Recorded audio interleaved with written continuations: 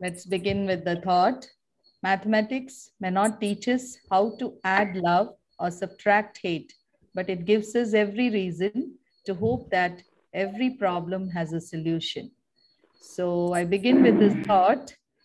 Since we are going to do a lot of things on critical thinking and analytical thinking, so let's move on to the topic. So just can you see the squares drawn here? Are you able to see? Yes, I'll give you just a minute's time, I think. You can just go through and find out, count the number of squares in it.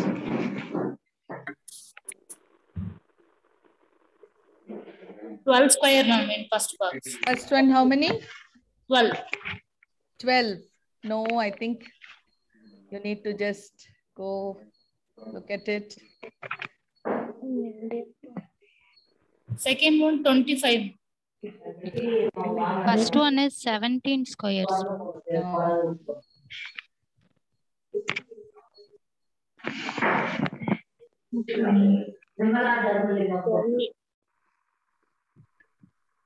Excuse me, ma'am. Yes, yes. The first one is 17 squares, ma'am. Okay, I'm just waiting for answers from others also. First one, 17, ma'am. 7.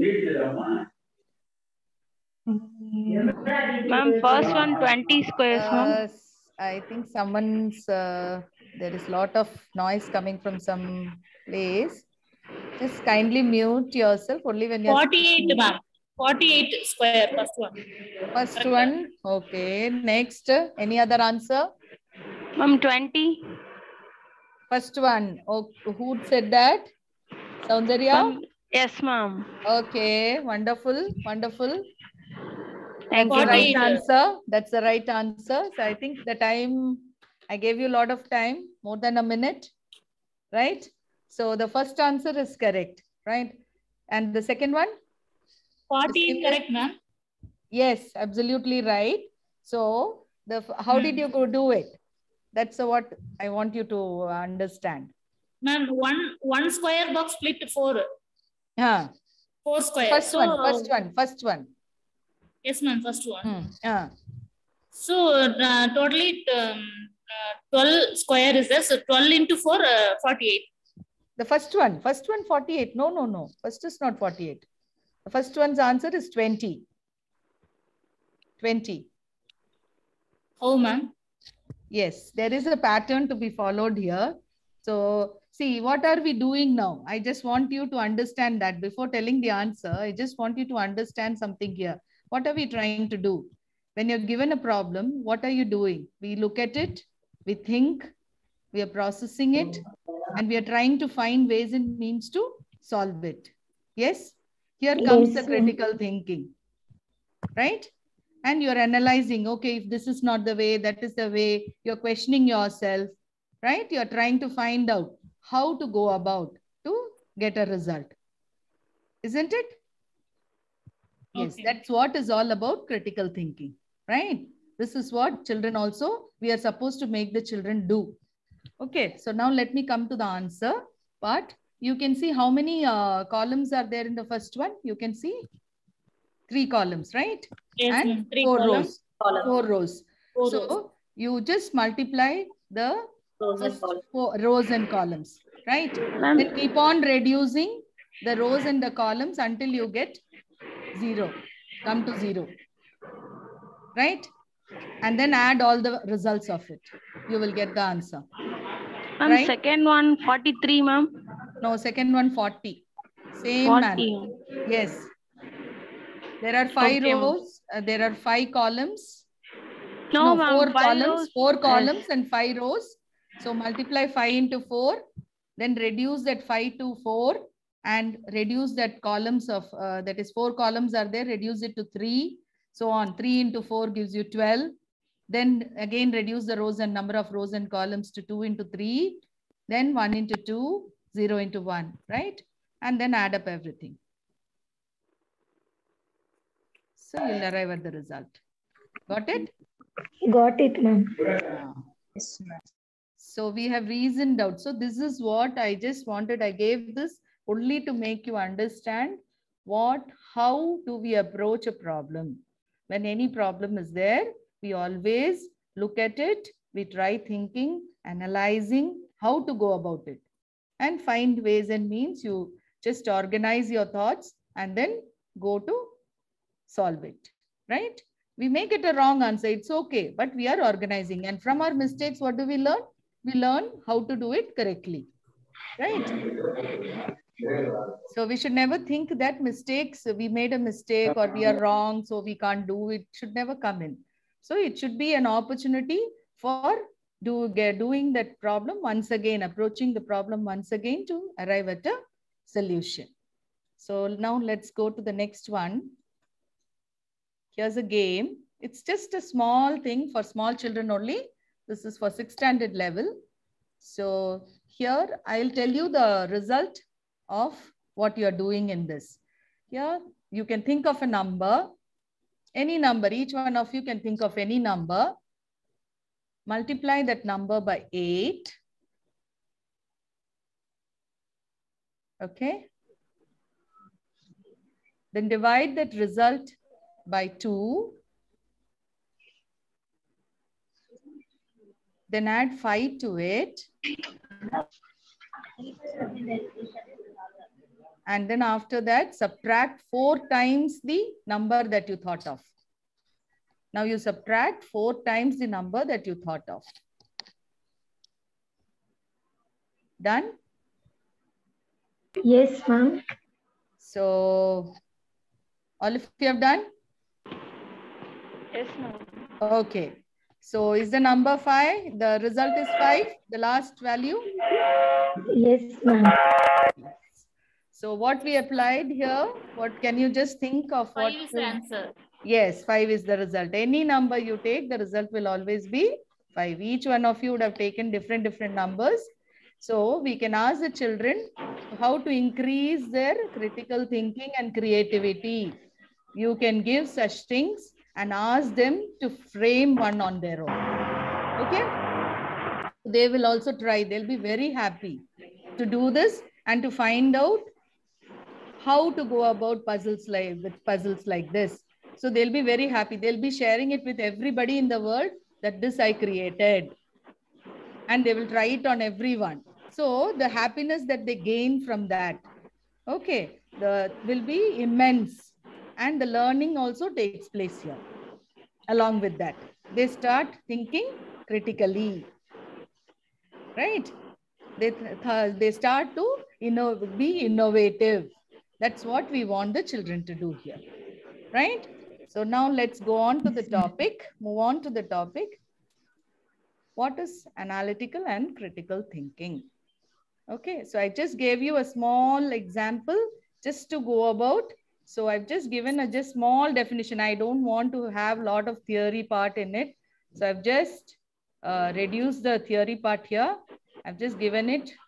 Okay, so it says analytical skills are soft skills that help you identify and solve complex problems.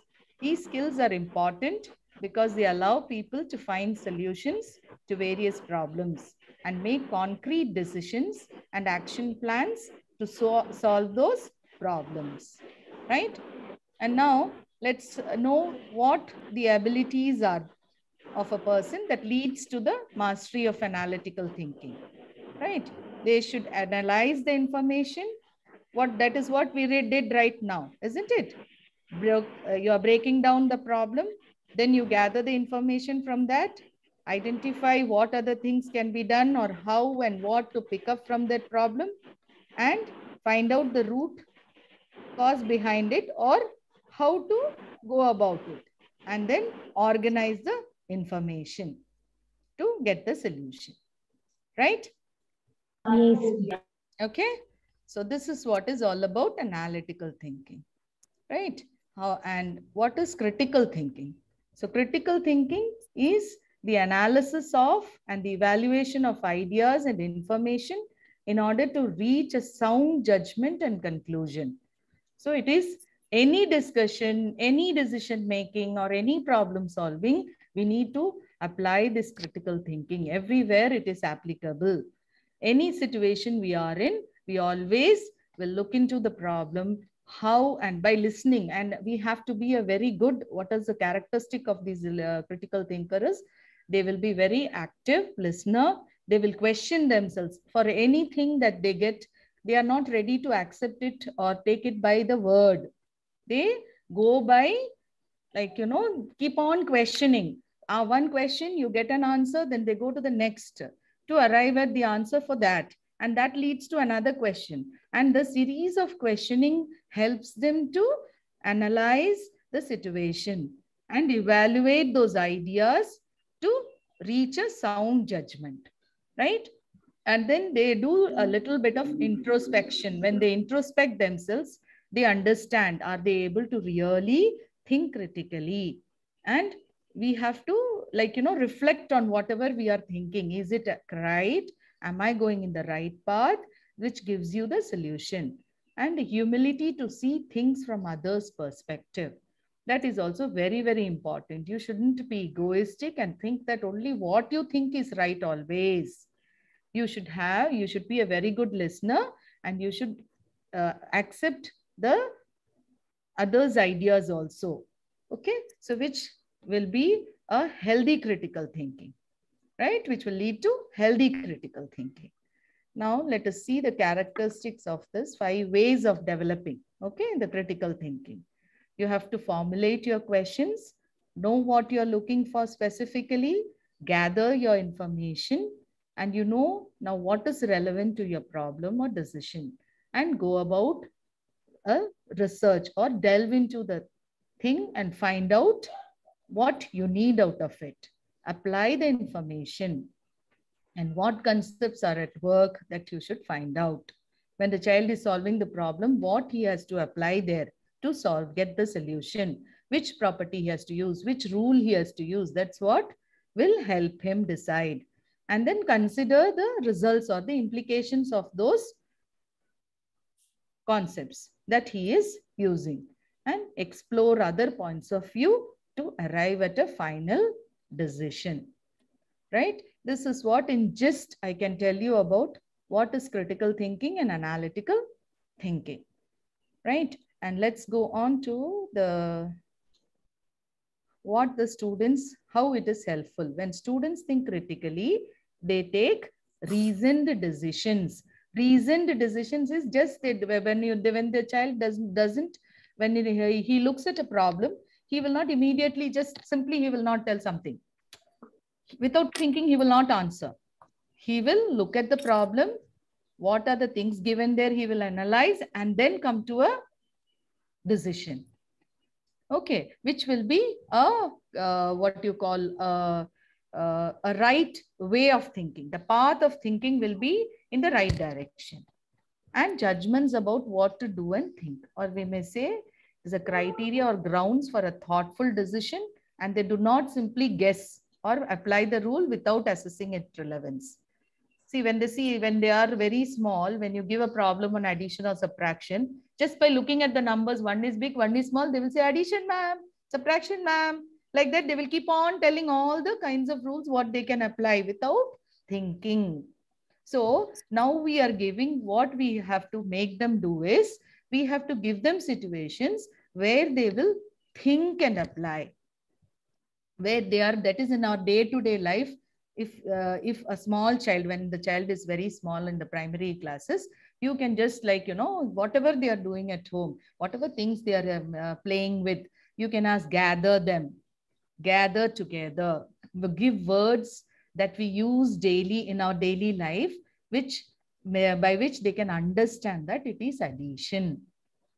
Okay, take away, give it to someone, remove. All these words will help the child to understand that it is subtraction. So when these are applied in what we apply in our daily life, we use, instead of always giving them a symbolic representation. Okay, you do 24 minus 7. You add 36 plus 4. It shouldn't be that way. It should be going into a real life situation and then presenting it So what happens is the child relates it to mathematics. He will be able to relate it to mathematics very well. That's what I would say. And just of it, how we can do that in our classrooms. What we should do is we can promote effective collaboration. That is, you can put the children into groups. So make them do give them a part of the question and ask them to think what is given here, to analyze what did you look into after looking into the question, what did you understand. Keep asking question after question after question till you get the answer that you want them to think.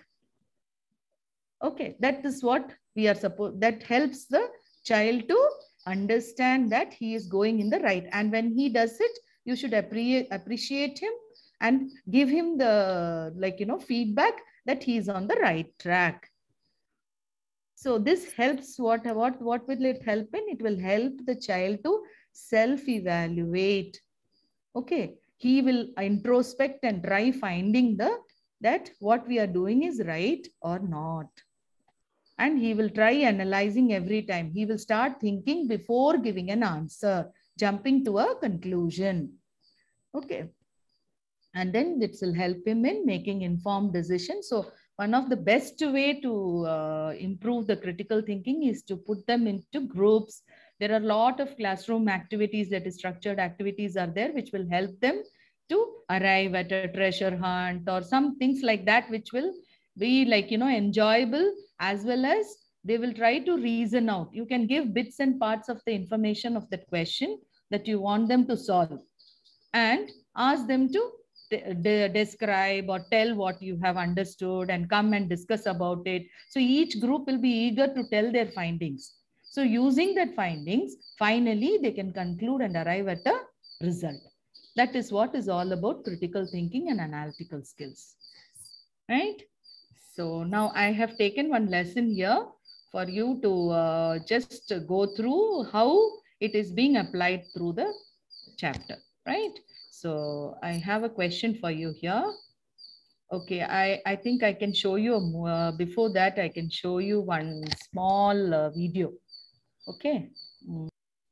Am I sharing? Are you able to see the year video? is 1968. Yes, ma'am. Games in Mexico City. Dick Fosbury has just made a record-breaking high jump, winning the gold medal and completely changing how future athletes approach the high jump. But let's rewind and see how critical thinking played a part in getting Fosbury here. For years, high jumpers used a variety of techniques, all of which allowed for the jumper to land on their feet after clearing the bar. Athletes assumed that these were the most optimal methods. But in high school, Fosbury tried them and found himself getting below average results. So he asked himself, how else could I jump over this bar? Instead of accepting the norm, he began experimenting and came up with a new and different jumping method. He would jump and rotate in the air so that he went over the bar head first on his back. At the time, he was laughed at and criticized for this new method. It looked pretty silly and was so different from the typical methods. But it worked due to some unexpected benefits. It lowered Fosbury's center of gravity, actually placing it below the bar, even though he himself was jumping over it. This allowed him to use less energy while increasing his height. And by leaping backwards, he was reducing his chances of knocking the bar off with his arms and legs. Using this technique, Fosbury was jumping higher than anyone else on his high school track team.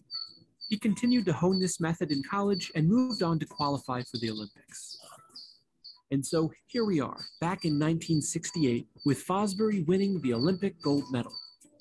He took a problem, not being able to jump particularly high, and used critical thinking to come up with a solution, a new way of jumping that greatly improved his results. To this day, almost every high jumper uses this method, now known as the Fosbury flop. And so it just goes to show how critical thinking can both raise the bar and change the game. Yes, here I have some questions based on the lesson-based question, right? So it's a small thing. What small children, this is for 6th standard level, they can use it. Okay, so there are some 6 unit squares. The figures are having 6 unit squares, right? So which has got the smallest perimeter? This is for small children. 6th standard level, they can understand. 5th, 6th can do, I think. You're given some figures. The rectangle will have the smallest perimeter. Yes, very Blue. good, very good. Yes, the blue color, the first one will have the smallest perimeter. So so when you give such kind of things, they start thinking on it.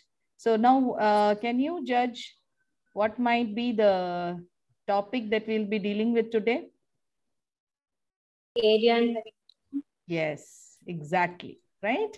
So give them exercises to just get ready for the lesson, right? Now the next question. This question number 1 has got 2 rectangles, similar rectangles only. This I couldn't get a figure like this, so I have drawn. Okay, so I've removed a piece of small tile-like piece removed from the rectangle, whose length is 5 centimeters by 2 centimeter, right? So this which statement holds true in this case? The perimeter remains same, but area changes. Area remains same, but perimeter changes. Both area and perimeter will change. By looking at the figure, you have to answer. There are no measurements given, only what is removed. I have just shown the size of the piece. That's it. So using this, you have to find out which statement is correct. First statement is correct. First statement is first one. See, when we First see, one if you just place it back here, you're using up the space 5 and 2. So the perimeter is not changing in any way in both the figures, isn't it? But the area will surely change when you remove a small part of it. So the first reasoning is correct. So it allows for the child to think on what he has learned. Okay, this gives the opportunity for the child to think and understand and apply and use or recall whatever he can do about whatever he has learned earlier. This helps him. So such thought-provoking things we need to be really little creative. That is what is very, very important as a teacher. So now we need to change our ways and means of how we present the things to the children. So which will help them to understand the concept and they will think also about it. So now the next question here, there are 2 pentagons given here. So 2 regular pentagons of perimeter 20 centimeters are joined as shown. Find the perimeter of the new figure. 36. 36 centimeter. 36, ma'am. No, just think what it can be. Yes. Will it be 36? Ma'am, 32 centimeter. Ma'am. Yes, it is 32, right? Because those 2 sides are not coming outside. So they should understand what is perimeter. The definition of perimeter will become clear here. When you give things like this, they will understand that perimeter is nothing but only the outer boundary, the length of the sides of the outer boundary, right? So this, even though there are 2 figures, but we are not using these 2 lengths. That's what we have to understand here. Okay. So very small things which will make them to think and recall all the things that are needed for our lesson, right? And now there is one more thing. This is, I found it, actually I wanted to, you all to do this in a bigger scale, but okay, which we will finish off with this. Fit the pieces to form the large square. There are some pieces given here, which you have to use. I hope it is visible. The screen is visible clearly. Yes, ma'am. Are you able to see? Yes. So fit the pieces to form the large square, right? Find out which piece is the odd one. So you all can just quickly take your look at it and understand how you will place these to complete the bigger rectangle, the pink color rectangle given there.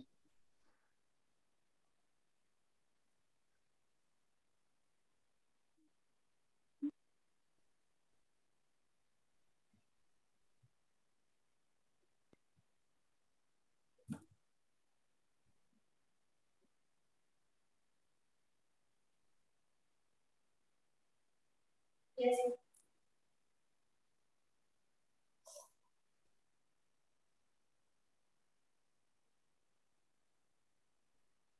wish I knew animation. I could have shown you, replaced it and shown you, but unfortunately, I don't know.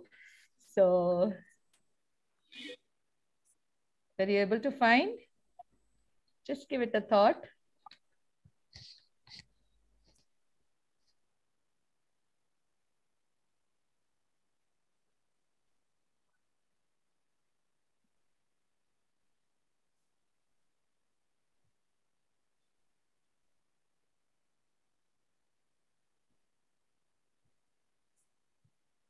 The pieces given there should fit into that rectangle and complete it. It's D, ma'am. D is Yes. thought box. So, It's B, ma'am. okay. Any other answer? I think it's B, ma'am. Okay. Any other answer? One person said B and D. I heard two answers. Any other answer?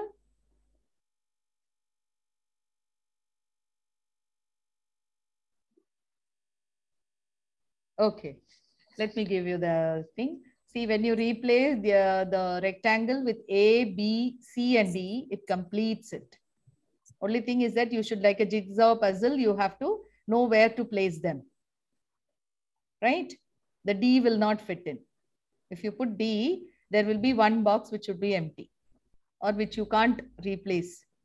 That is why the D cannot be used. Now you can just use these to fit in. And can anyone show me the figure if you have drawn? Actually, how did I find the answer, ma'am? I counted the box, ma'am. Okay, So okay. when I count A, B, C, E can get 16 boxes. Oh, that way. Okay. That's absolutely right. That is another, I know, mathematically you calculate it. Otherwise also you can just fit in like a jigsaw puzzle, which I will try to do. See, that's what I'm trying to tell you. See how you approach the problem. Very good. I just wanted to get these kind of answers only. Right? I was expecting these things only. So very absolutely right. So each one has got a different perspective of looking at the problem and trying to arrive at the result. That totally we want our children to do. Exactly, this is what we want our children to try and enjoy the happiness of arriving at the result in their own way. Right? The process is only what is important. The end product, that is when I say the answer is not what is very, very important, but they should know that they are coming closer to it. That is what our aim should be. Okay, next section will be, I hope you enjoyed all these. So, Ma'am, I have. You want to take down? Yeah, yes. Mahalakshmi, I can see, just 1 minute.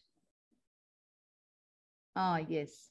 You can just draw over it with a color pencil or something so that you will know. Yes, exactly. It will fit into this big rectangle, all the pieces. Okay. So what is that extension there, ma'am? Nandini Priya, ma'am? I can see an extended part of it. All these shapes, when you take A, B, that is C and E, it will fit in. Okay. You can place, suppose you think that the last column is E. The same way you replace all these things. This 3 and this one here, that is B. Okay. And then this one, if you invert it, you can place it here and the square will come in the middle. Right? You can draw and see how it fits in. Right, like this, there is another game called a pentomino. You can make a pentomino is that is a formation of these unit squares. There are 5.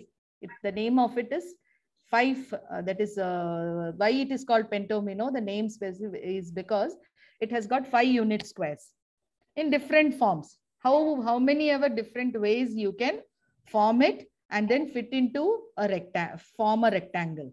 That's the puzzle. So by the end of the lesson, you can give them this as an activity or a project or something. They will enjoy finding out. They will enjoy it like anything. You can form you ask them, I am giving you 5 unit squares. How can you, different shapes, how you can make out of it? right? We are having the, see, if we have 4 squares also, they are all different. Here it is easy to find because I know I can understand easily, very nice reasoning out that only one has got 5, right? But there everything will be 5. In a pentomino, everything will be 5. There will be all 5 unit squares, and then it will be arranged in different shapes. You ask them to draw and come, and then ask them to place all these pentominos together to form a big rectangle. That will be an very interesting, thing for area, an activity for area. Okay, so let's go on to, now we will be deriving all the area of a rectangle, parallelogram, triangle, everything one by one, right? All of you have your papers ready with you? All the cutouts are ready?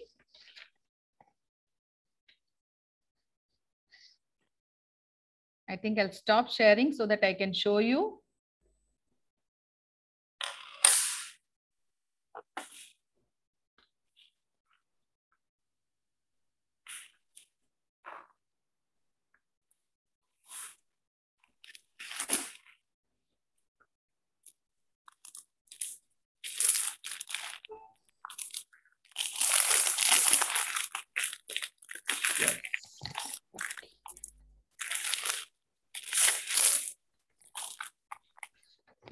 Some noises are coming, which is very sharp for the ears.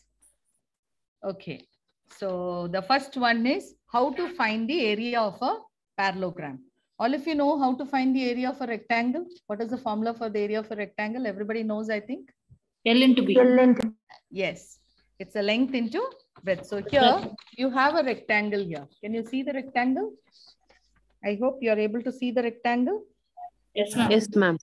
Okay, you all have to take your rectangle and mark a small, that is a line joining from one vertex to the opposite side of it. A slanting triangular shape you have to draw on the rectangle. Will you be able to do? Yes, ma'am. Yes, ma'am. Okay.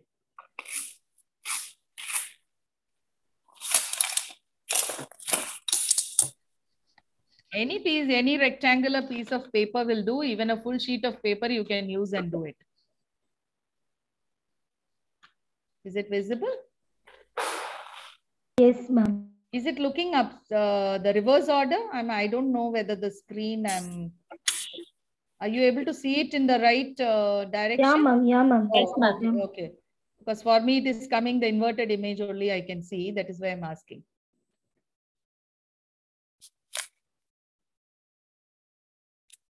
Done? Yes, ma'am. Done. Done. Okay. So now what you do is you just cut off this piece, triangular piece, very neatly cut off this triangular piece and take it clockwise like this to the other side, right? Cut off the small triangular piece and take it clockwise to the other side, right? I'll show you the picture, how you do it. See here. Now both of it I'm showing. Are you able to see? Yes, ma'am. I removed the piece from here and I just transferred it to this side. So now can you see the change in the shape?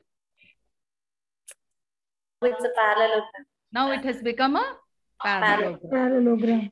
So we can replace the length of the rectangle.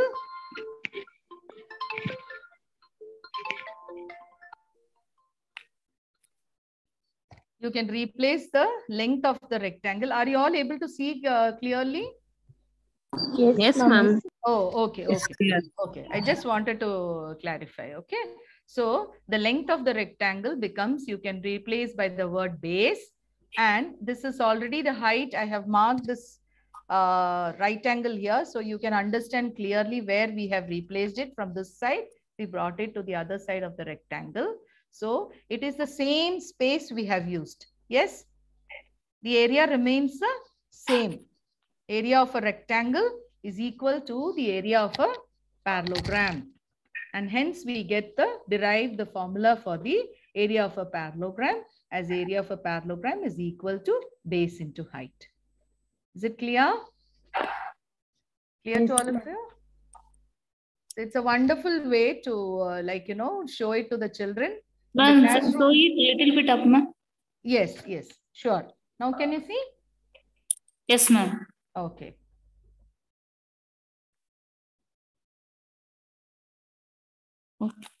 Okay, ma'am. Done? Yes, ma'am. Yes. So this is one to find the area of a parallelogram using a rectangle, right? So the next thing we move on to using the area of the parallelogram. Now, once you got the parallelogram, you can make another one also, a parallelogram like this one more time, right? And you do one thing, you put a sellotape behind it so that the pieces don't get displaced. That way you can do one and keep one more. One more parallelogram you may need it. So you can use that to make exactly like this. You can make one more parallelogram. Okay, I'll show you next how to find.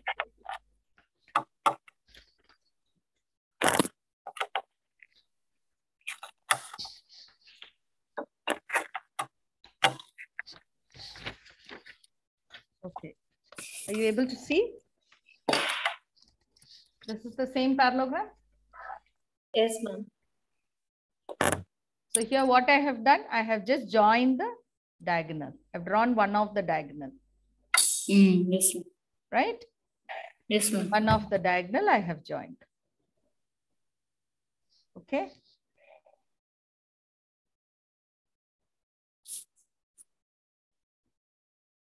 Done? Because if you do with me, you'll understand it very clearly as to how to go about this. It's little like, you need to know how to do it. Do you all do this activity or? No, it's new only, ma'am. Okay, it's new. So this is very, very useful activity. Before you start the lesson with the formulas, you can just teach the concept with this itself. Directly you can show.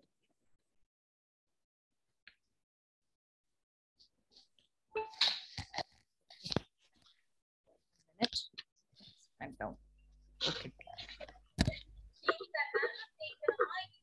You're able to see the same parallelogram. Now can I go ahead? Now what you do is along the diagonal you cut it. Along the diagonal, see that these two pieces, see I have stuck it. These two pieces I stuck it with a piece of paper behind so that it doesn't move. And now cut off this through the diagonal. One second, somebody has to be muted, I think. Yes, thank you. Thank you for muting. This is what? Now I'll show you the next thing with the pieces. See, I have kept the pieces here. Can you see? I've cut off the diagonal. Are you able to see? I've cut off the diagonal. Right? I'll remove this and show you. Yes.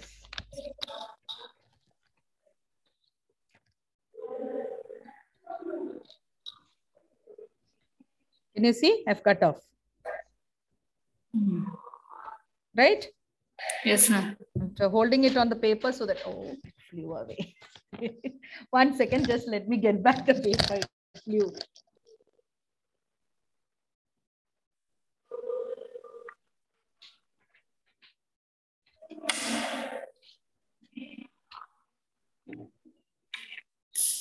Yes.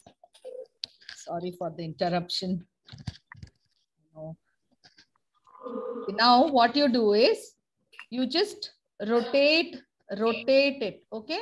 Just rotate like this, the other piece, and put it below this triangle. Right? Just rotate it. So, are you able to see? So what do you get now? What do you get now? Two congruent triangles or two similar triangles. See. Can you see? Yes, ma'am. So how do you derive the formula for a triangle now? Ma'am, times the area of triangle equal to area of a parallelogram. Yes. So area of a triangle is equal to half of the area of a parallelogram. So already you wrote base into height as the area of a parallelogram. So you are getting area of a triangle is half of the area of a parallelogram, half into base into height. Okay. So this you can stick it exactly on the paper to complete Sushma it. ma'am, Yes. we can also say diagonals bisect. No, the diagonals Sorry, divide the divide the parallelogram into two congruent congruent. angles. Yes, Yeah. yes, absolutely right. Absolutely right. That's the thing. But since they would not have done congruency by then, okay, so since they have not learned anything about congruency, we know that it is congruent. We can say they are similar in all respects. All that words you can use to describe it. Once they learn the congruency concept, then you can tell them. See, we know that it is congruent, but we cannot use the word for that word for the child because they would not know what do you mean by congruent. They don't know. They have never heard that word. What is it? They don't understand. So we can just tell them that it is two. It divides the diagonal, divides it into two like triangles, which are similar in all respects. Right? I think that word they will understand. Are you all able to see? Yes. Okay. This is a wonderful way to present it because they won't have any doubt beyond this.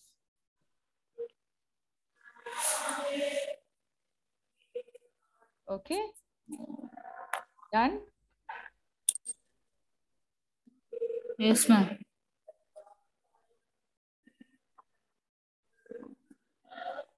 Okay. Let's show it once again. If somebody has not done it, I'm just showing it once again from the beginning. This is a parallelogram, which how we did first earlier. The same way you cut out the parallelogram, join this diagonal, and then just rotate it and place it back. You find that the two triangles that they overlap each other. So we find that the area of a triangle is half of the area of a parallelogram. That's what we find out. So, and hence we arrive at the rule that area of a triangle is half base into height. And can you share the papers also, like how we are showing now? Okay, I'll just do one thing. Anyway, I have done it. So I'll add it to the PPT and I'll send it to you. Okay. Thank you, ma'am. Yes. Thank you so much. Welcome. Welcome. This is a wonderful thing to do for the children. Now the next thing, what I wanted you to do is, yes, area of a trapezium. How will you find it?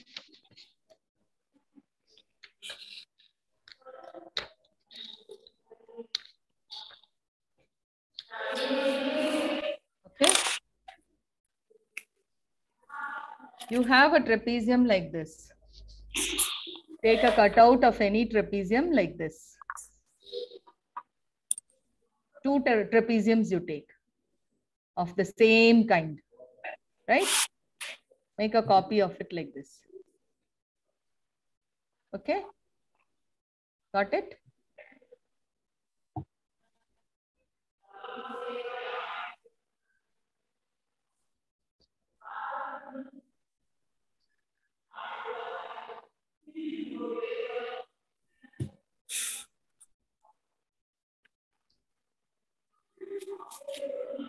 Done?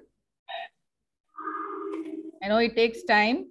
You can just draw a simple, just fold the paper and twice so that you can just cut out together.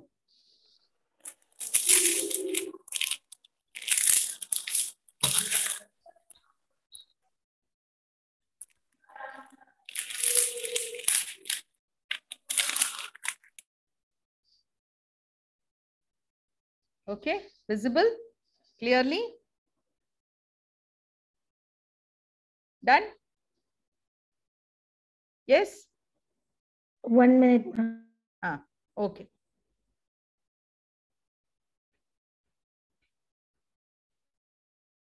And I've just named the longer side as A and the shorter side as B. And I've marked the height also. Okay.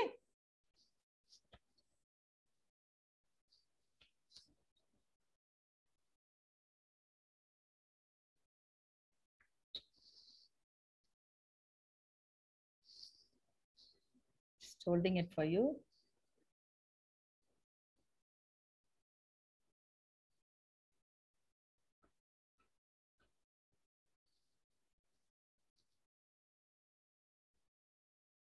Got it? I just overlapping one on the other so that you can see it is exactly the same size and shape and everything. Right? Yes, ma'am. Okay. So now, next I'll show you how I rearrange those trapeziums. Right? I'll show you a picture so that it will be easy for you to understand. Not fly. See. I have just tilted the trapezium. See, if I show you this itself, I can show so that you can understand it in a better way.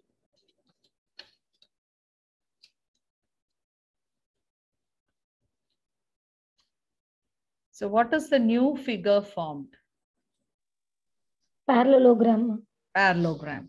So what do you find now here? That the area of a trapezium is half the area of a parallelogram. Clear? The area of the trapezium is half the area of a parallelogram. So that is what I have shown here. So how do you replace and write? You can replace the base as a plus b and the height as h. So it is a plus b into h when it is a parallelogram. And when you're finding it for a trapezium, it will be half of the sum of the parallel sides into height. Okay. So I have to put it here so I can show it. Right? Is it clear now? Are you able to understand? Yes, ma'am.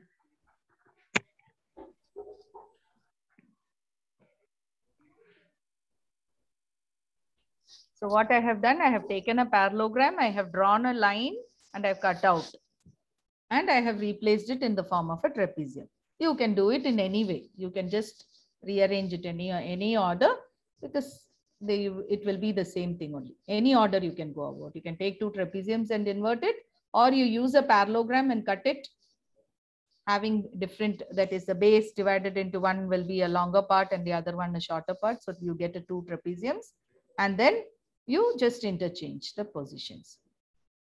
So you can understand that it occupies the same space as the parallelogram.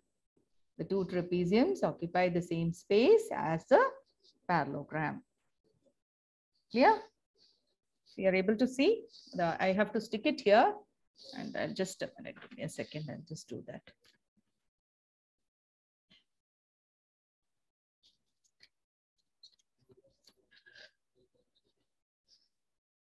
Actually, since we are children will take a lot of time. You need to tell them earlier to bring these cutouts. Otherwise, it will not be easy for them.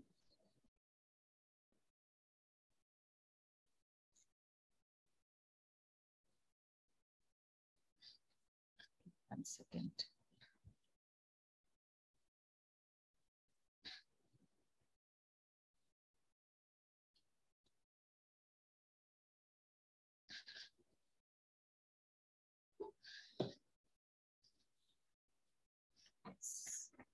I can see the same thing.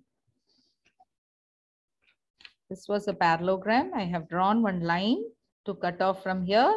So I took another paper, another color paper, so that you will understand it clearly what has been done.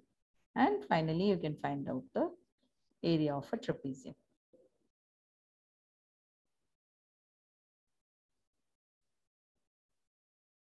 You can stick even one on top of the other and show that they are, that is how exactly half, it occupies exactly half the area of the parallelogram.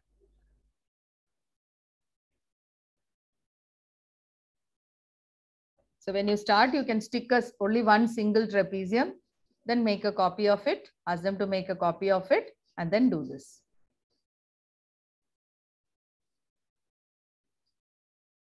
Yes, ma'am. Yes, Nandini, ma'am. Right. Absolutely right. Okay, clear? Can I move it?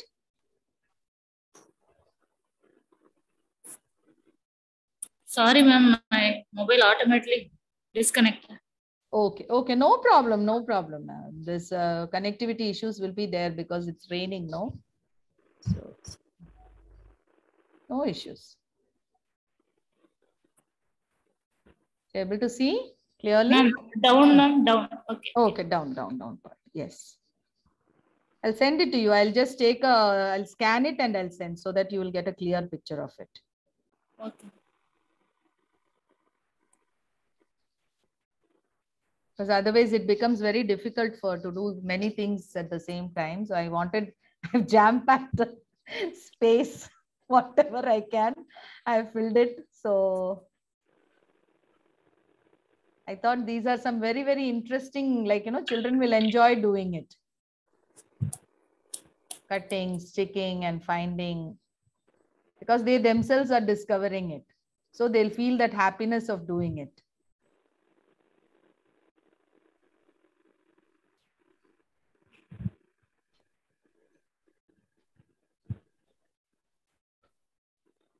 Okay, done.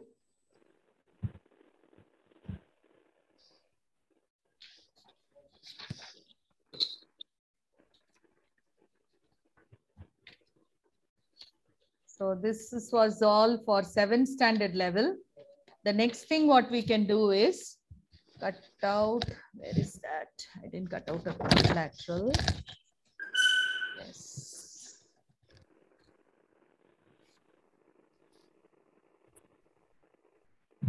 Okay. Now this, we can, one more thing, without anything, I have not drawn any quadrilateral. I've just taken a square paper. If you tear off all the angles of the square or any other quadrilateral, it can be any other shaped quadrilateral, it can be a trapezium, it can be a parallelogram, it can be any quadrilateral, ask them to remove the angles and stick it at a point. What will they observe? All the 4 angles add up. Yes. So sum of the interior angles of a quadrilateral is equal to 360 degrees. They will understand it very clearly without any difficulty. You don't have to tell them also. They themselves will tell.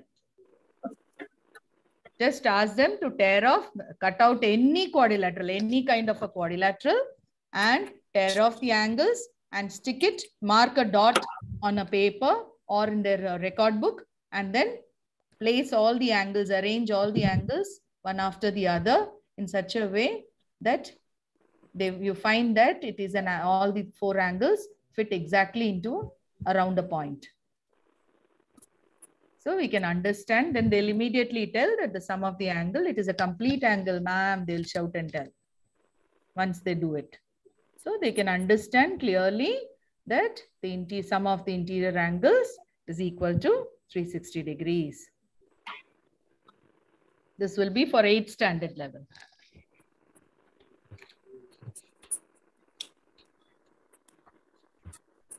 Is anyone able to do? Just tear off, nothing. You need not measure or do anything with it. Just tear it and stick it on a paper. That's all. You can divide that 4 into just haphazardly. It need not be cut with a scissor also.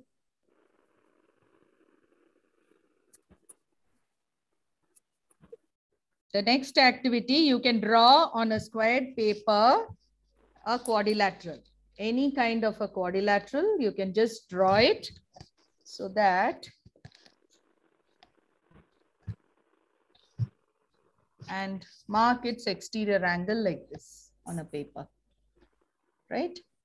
Draw a quadrilateral, any kind of a quadrilateral and extend one side, that is each side of the quadrilateral is extended and the exterior angle is marked. Okay. Just mark that and show you, color it so that I hope you can see all the exterior angles I have colored with different color. Okay. I've extended each of the sides so that it forms the exterior angle. See each side. This is one side. This is the second side. This is the third side. And this is the 4th one. So when you extend it, you get the exterior angle. So this is what I was stressing on when we did triangles. You remember? They should know how to form these exterior angles. So once we do that chapter, they'll be thorough with it and they won't make any mistake. Now remove all these angles and stick it at a point.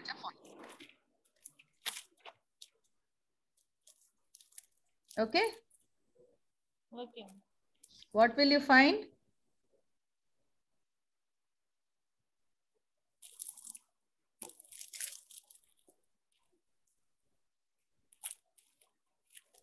Just check out and tell me. Okay, I'll fold it for you.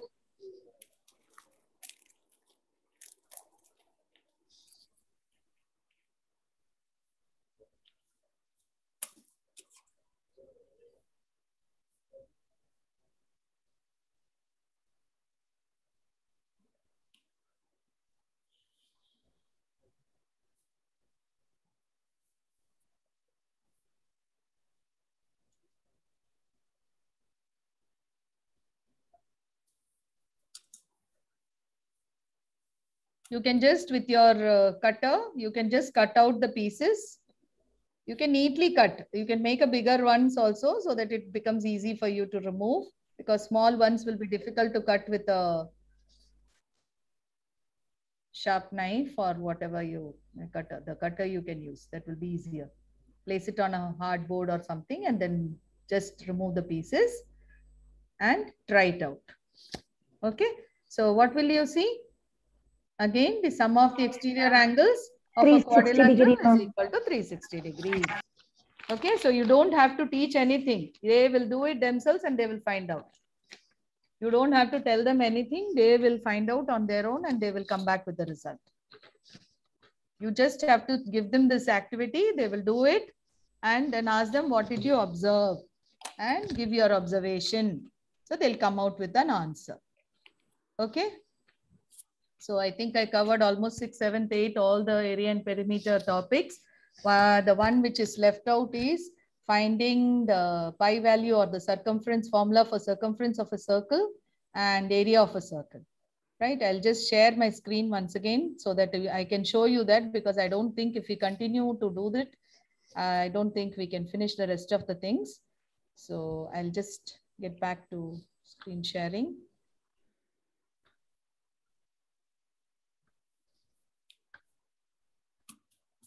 So I'll show you. I have just attached it with what the children have done. So finding the circumference, you can ask them to cut out on a hardboard or something, cardboard or whatever, the cover of your notebook and all. They will be having old books. So on that, you can just ask them to stick the paper, use a compass to cut out the circles, and then find out the relationship, ask them to write the diameters and the circumference by measuring it with a thread. The thread only they have attached here. Okay, the threads they have attached here, which they have used. So they will measure it with a scale and write down the measurements. And they will be able to find, finally arrive at the results that the circumference by diameter is a constant. It's always 3 point something. They may not get every time 3 point. It may be 2.98 something they may get, or some approximate value. But most of the time it will be 3 point something. When they use accurately, they are able to do it properly, they will surely get the pi value 3 point something. So we can tell them that pi is a constant.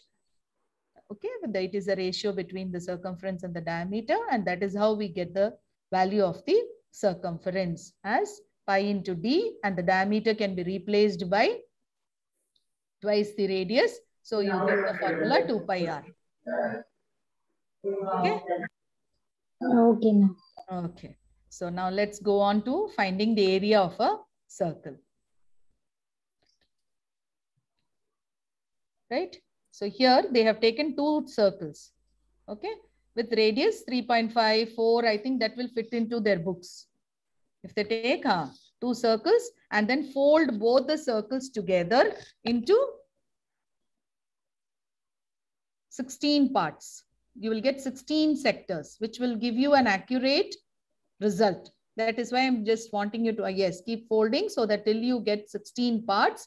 Once you make the creases, cut off all the segments, take only half of the circle. Okay, once you made it into 16, cut off half part of one color and the remaining of the other color, so that you can understand this and all can be shown with GeoGebra. Those who know to do operate GeoGebra, you will find it. That is technologically, those who are sound, you can use GeoGebra to show this, and they will enjoy seeing how the the parts are merging together. It's a very beautiful experience. I saw the picture alone. I couldn't share it. I don't know. I forgot to do that. Okay, so this practically they can do. So we are used. See, can you see the yellow sectors which I have used here? There are 8. They are 8 in number. Same way, the red ones are also 8 in number. So they have been arranged by inverting them, and they form a rectangle. So everything on this, whatever based on area, it is all a rectangle. It's all a rectangle. That is an amazing fact that you understand by doing this. Right? So that the circumference of the circle, we found out now that it is 2 pi r. So half of the circumference is pi r. That is equal to the length. And the breadth, see, when the number of sectors becomes smaller and smaller and smaller, it appears to be an exact rectangle. Okay, that is the angle which is formed here. The theta keeps on decreasing, and you can see a complete rectangle formed. So the breadth can be equal to the radius, and that is how you get the formula for the area of a circle as pi r square. Okay, the length is pi r multiplied by the breadth, which is r. So the area of the resultant area of the circle is pi r square. So it will take some time. You can do it slowly at home and see for yourself. Okay. So I have some questions where the children find it difficult to go through and find out the results. So those kind of questions I have added to this, so that we all can sit and think together and do. Can I move the slide? Remove the slide now. Go to the next. Yes, ma'am. Yes, ma'am. Okay, sorry. Okay. Here I have given a situation. Okay. Follow the instructions and you have to go about. You draw any picture using only triangles and squares within a rectangle of dimension 10 centimeters by 5 centimeters. So you have to first draw a rectangle, and within that you draw any picture. Any picture, just draw. That's enough. No need to cut off and stick and all. You can just draw with your pencil. Then one after the other only follow the thing, step by step. First finish the first step.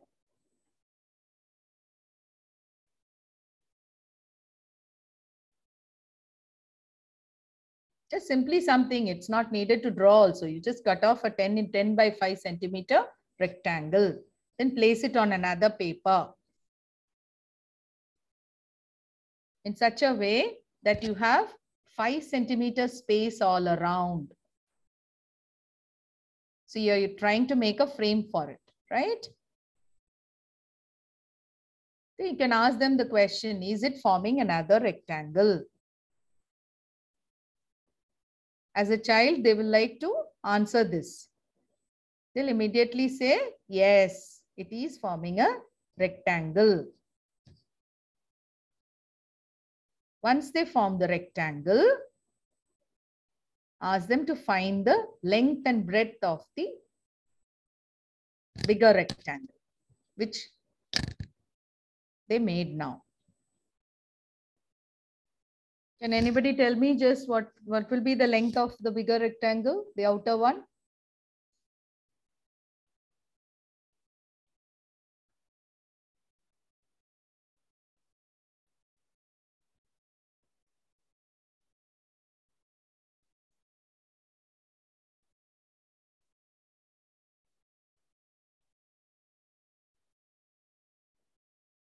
Yes.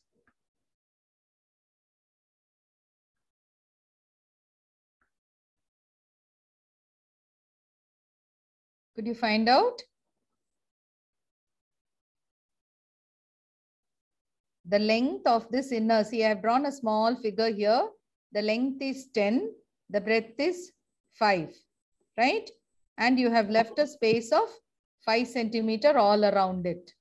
So what can be the length of this outer one?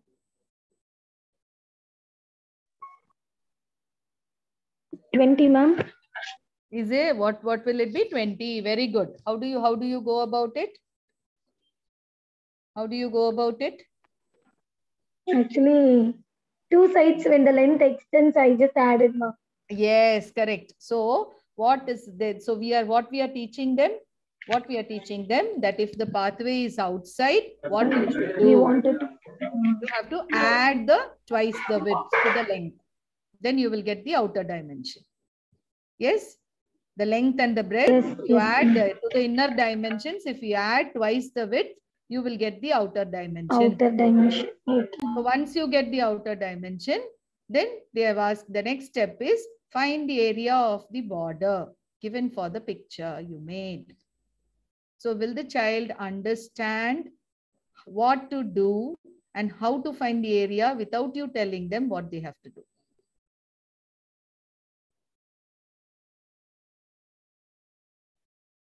Yes?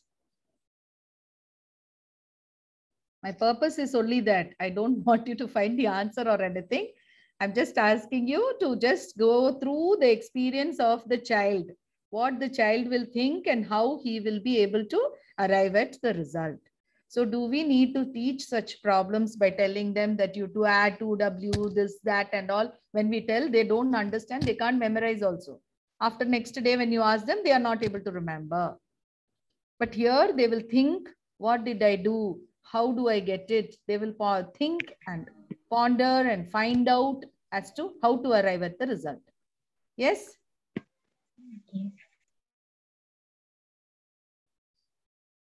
Okay, so there is one more thing for you here. I have one more question. So it's just a Ludo game what you use. So which we can use for teaching the crossroads, area of crossroads. Again, the same thing applies here. One by one, step by step, you have to tell them what you have to do, what the child has to do. Okay, so how do they arrive at this? These crossroads are at the center, one parallel to the length and one parallel to the breadth, crossing each other through the middle of the board. So how do they find the area of the crossroads? So one is parallel to the length.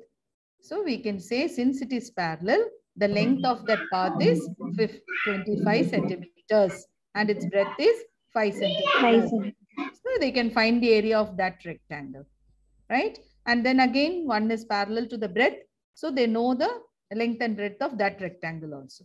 So they can easily find out area. But one thing happens here, you have to remind them you have crossed that area twice. The center part, you have crossed twice. So they need to subtract that.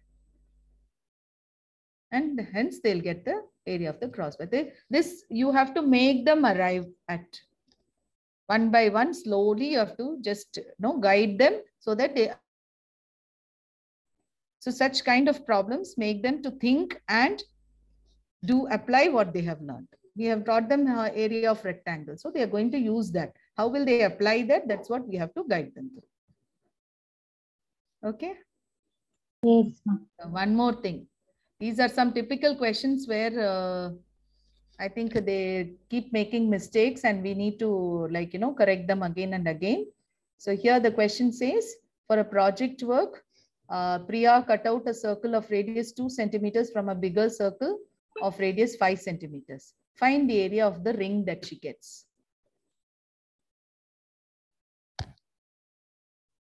Okay, so here they are using the area of the circle. So you know that the bigger circle has got a radius of 5 centimeters. So from that, she is cutting out a small piece whose radius is 2 centimeters. So there are two circles involved here. They will understand. Once they do it themselves, you can give them, ask them to draw it in a paper, cut that out. So they'll know that the first one's radius is 5, so they can find out the area. And here there is a shortcut. In fact, to do it, and I can use it.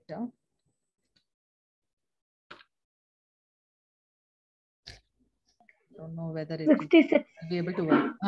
So here, 66. yes, so they will use area is equal to pi capital R square minus pi small r square, right? So here you can even give that. Actually, they have not learned the identity, but if you give them, they can work out easily. Otherwise, with this itself, you can ask them to do it as pi, taking pi common, the r square minus r square. So this will, they'll arrive at this result. If they can, if they are, actually they won't know identities. Only when they come to 8th, only they will know they can apply the identity here, a square minus b square, to write it as a plus b into a minus b, which makes the work even more simpler. Okay. And this is the place where I found that many children make mistake. Many children.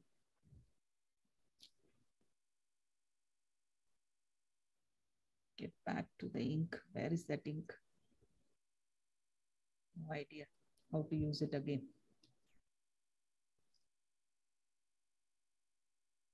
Okay, whatever it is. So, oh, the eraser is only working.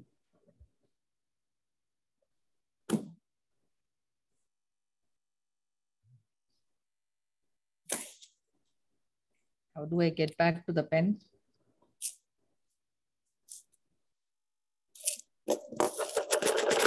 Okay, whatever it is. Have you read the question? Geeta made a table mat in the shape of a letter D. She wanted to fix a lace to make the edge look beautiful. If the length of the diameter is 28 centimeters, find the length of the lace needed to cover the outer edge. 88. So, how do they go about doing this? They have to first understand that it is only half of a circle.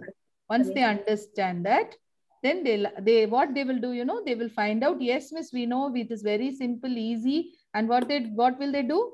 Where will they stop at? They will find only the half of the circumference of the circle and leave the answer there. Is that the correct answer? They'll forget to add the 28 centimeters.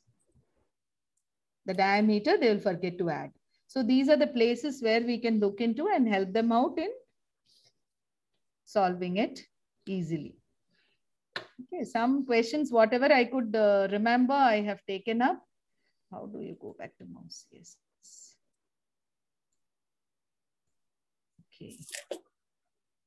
So next thing that I think I can share is a quadrilateral. Okay. Area of a quadrilateral. How do you get it? Oh, this has not been erased. I need to erase it. Just 1 second, I'll erase this. Those things are not going.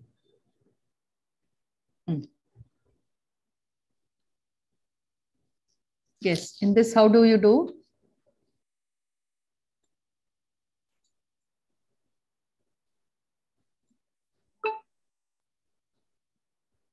Can you see the question clearly?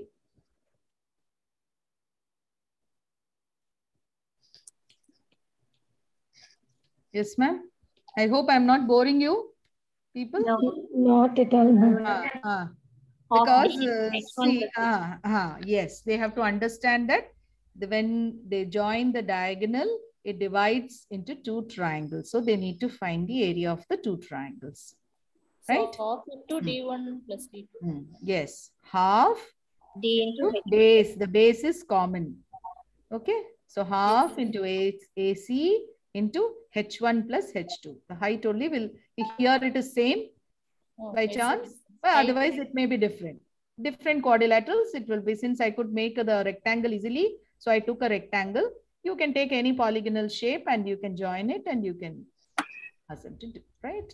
This all helps to think a bit and apply whatever they have learned.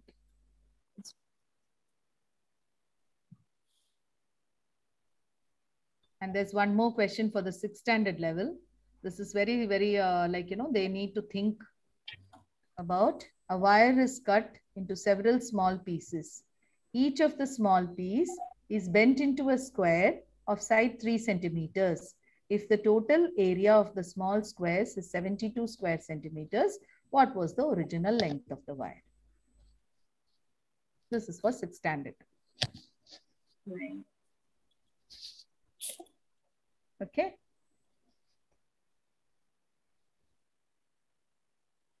So many pieces are there. It is bent to form a square of side 3 centimeters. So the edge of a square is 3 centimeters. First of all, you ask them to tell what they understood by reading the question. Let them not read the question fully. Just ask them to go by sentence. Break the question into parts and ask them questions like, what did you understand from the first sentence? What did you understand from the second sentence? Or how do you decipher what you, after reading the question, what do you come to know? So they'll start thinking and they'll start telling one by one. They will arrive at the result. You don't have to tell them anything. They will arrive one by one. Each one will tell one answer. So they'll be happy that they are doing it themselves. They are finding it themselves. They are getting involved and finding out the answer. Okay. So what you have to do here, the total area of the small squares is given, divided by the area of one square will give you the number of squares there. Right? 8 square. Yes. And then you can multiply to find the total length. Right? So this is all for today.